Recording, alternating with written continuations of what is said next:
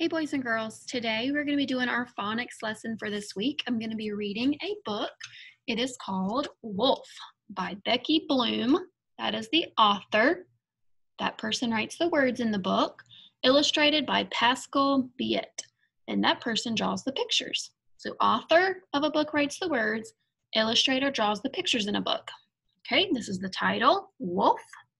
The front of the book. The spine that holds the book together, and the back of the book. All right, so we're going to start from the front. Wolf. After walking for many days, a wolf wandered into a quiet little town. He was tired and hungry, his feet ached, and he had only a little money that he kept for emergencies. Then he remembered, there's a farm outside this village, he thought. I'll find some food there. As he peered over the farm fence, he saw a pig, a duck, and a cow reading in the sun. The wolf had never seen animals read before. I'm so hungry that my eyes are playing tricks on me, he said to himself, but he really was very hungry and didn't stop to think about it for long. The wolf stood up tall, took a deep breath, and leaped at the animals with a howl. Ah! Chickens and rabbits ran for their lives, but the duck, the pig, and the cow didn't budge. What was that awful noise? Complained the cow. I can't concentrate on my book. Just ignore it, said the duck. The wolf did not like to be ignored. What's wrong with you? Growled the wolf. Can't you see I'm a big and dangerous wolf? I'm sure you are, replied the pig, but couldn't you be big and dangerous somewhere else? We're trying to read. This is a farm for educated animals. Now be a good wolf and go away, said the pig, giving him a push. The wolf had never been treated like this before. Educated animals, the wolf repeated to himself. This is something new. Well then, I'll learn how to read too. And off he went to school. The children found it strange to have a wolf in their class, but since he didn't try to eat anyone, they soon got used to him. The wolf was serious and hard-working, and after much effort he learned to read and write. Soon he became the best in the class.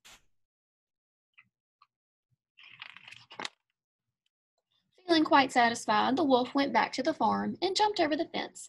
I'll show them, he thought. He opened his book and began to read. Run, wolf, run! See wolf run. You've got a long way to go, said the duck, without even bothering to look up, and the pig, the duck, and the cow went on reading their own books, not the least impressed. The wolf jumped back over the fence and ran straight to the public library. He studied long and hard, reading lots of dusty old books, and he practiced and practiced until he could read without stopping.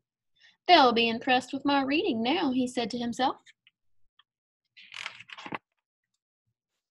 The wolf walked up to the farm gate and knocked. He opened the 3 little pigs and began to read. Once upon a time, there were 3 little pigs. One day, their mother called them and told them, Stop that racket, interrupted the duck. You have improved, remarked the pig, but you still need to work on your style. The wolf tucked his tail between his legs and slunk away.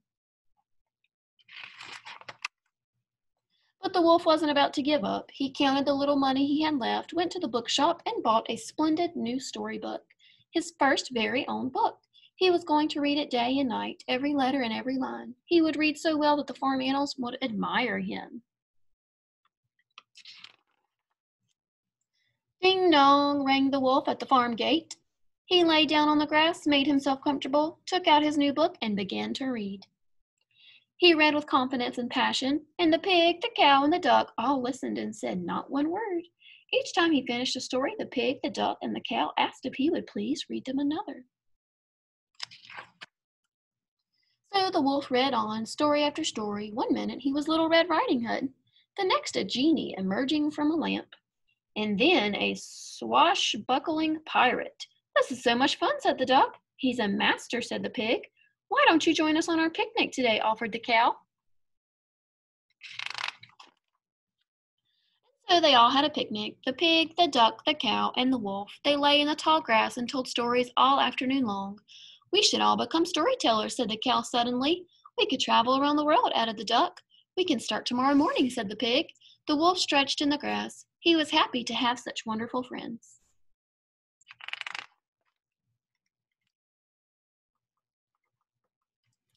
So in this story, it was about the wolf learning how to read and making friends with the cow, the duck, and the pig. And they all found something in common that they like to do together. They all like to read. Just like we've been talking with Z, our alien friend, that you can find things in common with other friends, and that's how you can make friends. If you're maybe a little shy or scared or don't have a lot of friends in school because maybe you haven't been here to make new friends, you can find things that you have in common that are the same, and that's how you can become friends. Just like the wolf made friends with the cow, pig, and the duck, and they were all able to read together. So when you come back to school, I hope you'll get to make friends, and you get to do fun things together, play together, and make good friends. All right, we have 2 activities today to do with our book, and our activities are going to be talking about first sounds you hear in a word. And we've all been learning our first sounds from our letterling characters. And we just about learned all of the letterling characters and all of their sounds. So you should be able to find and give the first sound in a word by using your letterling characters' sounds. All right, so I'm going to say a word, and I want you just to say the first sound you hear in the word. So I'll do one for example. What is the first sound in this word? The word is wolf. So if I say wolf, the first sound you hear in wolf is wah, wah, wah for wolf. All right.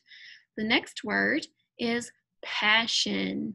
So I want you to say the first sound you hear in the word passion. Read. What's the first sound you hear in the word read? Duck. What's the first sound you hear in the word duck? Fence. Say the first sound you hear in the word fence. Jumped. Say the first sound you hear in the word jumped. And our letterling character that we've been learning about likes to jump. His name starts with J. Jumping Jim likes to jump. Story. What's the first sound you hear in the word story? Gate. Say the first sound you hear in the word gate. Peered. What's the first sound you hear in the word peered? Town. Say the first sound you hear in the word town. All right, so that was a little activity to get you to listen to a word and listen for the first sound and say the first sound you hear in the word. The next activity we have, I'm going to be saying some words and I want you to be listening, and you're going to listen for the word that does not have the same first sound. So for example, I'm going to say 3 words. 2 of the words are going to have the same first sound, and 1 word is going to have a different first sound. So you're going to be listening for the word that does not have the same sound. It's going to have a different sound, okay?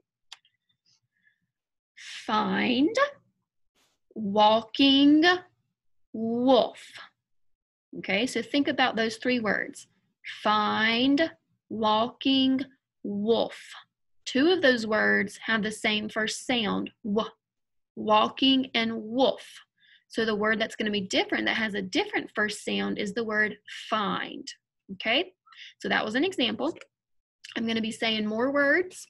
I'm going to say 3 words, and I want you to tell me or say out loud the sound, the word that has the different first sound than the other words. Okay? Pig, awful, push. So 2 of those words have the same first sound, 1 word is different. I want you to say the word that had this different first sound. Reading, money, rabbits. Next is style, slunk, effort. Cow, class, best. Budge, books, town. Library, letter, confidence. Travel, tail, feet. Tucked, book, breath. Sun, think, suddenly. All right, so those were 3 words, and you were to say the word that has the different first sound. 2 of those words had the same first sound. So this week, as you are doing your seesaw activities, and soon you will be back in class, we will be listening for first sounds of a word. So that is our phonics lesson for this week, and I will see you again another day. Bye.